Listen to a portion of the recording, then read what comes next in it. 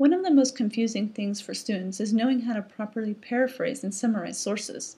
What teachers and librarians rarely tell you is that there isn't a single right or wrong way of doing it. It varies by discipline and by profession. For example, when you're writing legal documents, you're expected to use the exact words stated in the law.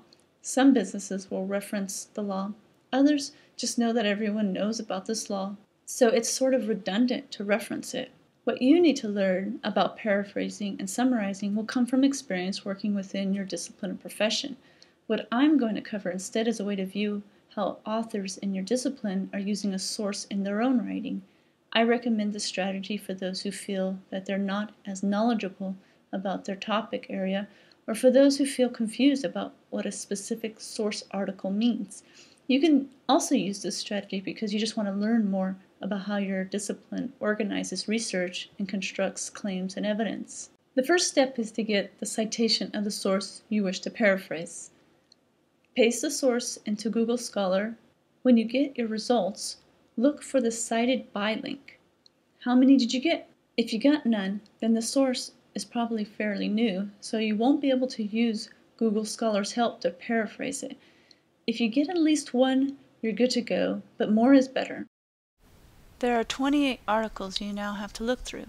Each one of these paraphrased or summarized that source. This is my pot of gold. I want to paraphrase my source, but I don't want to get it way wrong. Every reader can have his or own perspective, but you don't want to be too off or alienate your audience. You can disagree with a certain interpretation of a source, but then you'll need to find many more sources to back you up. I use this technique all the time just to gauge my own reading. How close or far off am I from the majority? So I'm going to look for UCE links. And I click on UCE links.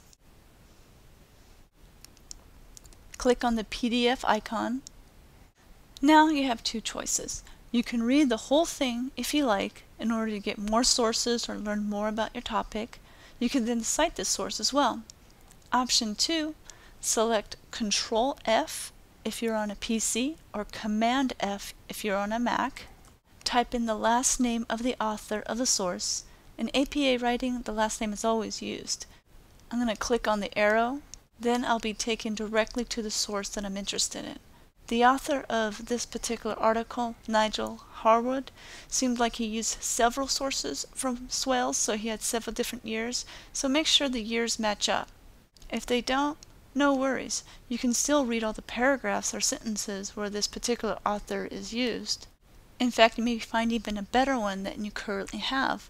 Simply just go down to the references page and see if you can find any more sources from this particular author.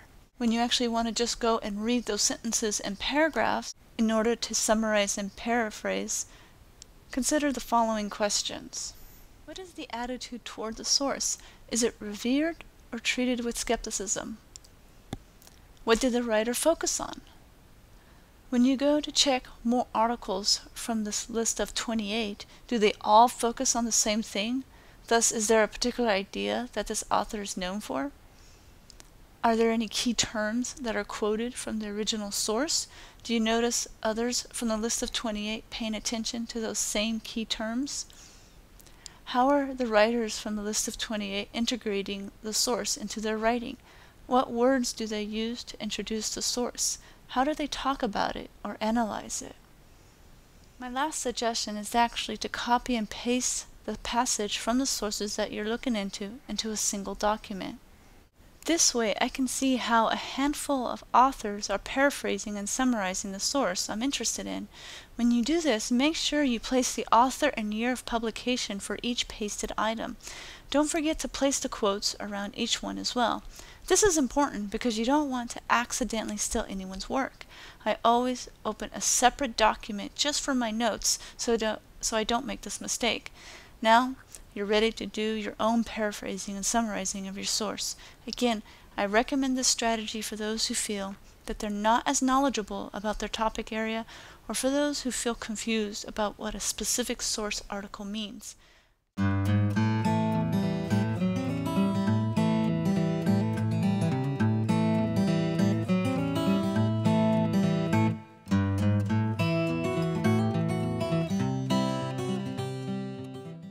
This concludes my video.